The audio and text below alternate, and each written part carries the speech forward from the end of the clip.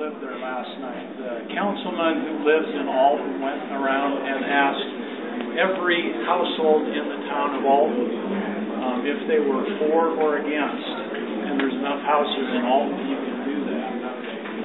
And of the 50 or so homes in Alton, one was opposed. One had a married couple where the husband was for and the wife was against, and every other one was for it. Why are they for it? Well, they're for it because it's high-paying, steady, good jobs, and all their children have exported because there's no place to work in southern Utah. The quantities of kids in the school system is down 20% in the last 10 years. Now, one other thing I'd like to point out is that, we talk about dirty coal. The reality of dirty coal is it's the cheapest form of energy.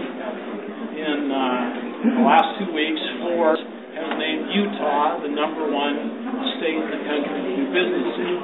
If you read that article in Forbes, it says #1 reason is because our energy cost is 31% less than the national average. Why is it 31% less? Because it's mostly coal. We have an abundant supply of high quality, low sulfur, high BTU coal. That's why, and we all benefit from that. Now that attracts businesses, that an educated workforce, high quality of life, low crime. That is what attracts businesses that are going to employ my children. Okay? So, and all of us benefit from low-cost energy, and in the absence of that, the ones most hurt are the ones at the bottom end of the economic scale. People at the poverty level are paying 25 to 50% of their income for energy. If that cost of coal energy, which is currently 6.5 cents a kilowatt hour, is turned to natural gas, it goes to 9 cents a kilowatt hour.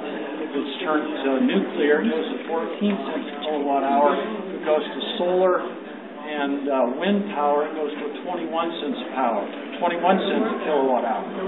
So, we can have all the clean energy you want if you want to pay 4 times the price. Otherwise, we want our kids.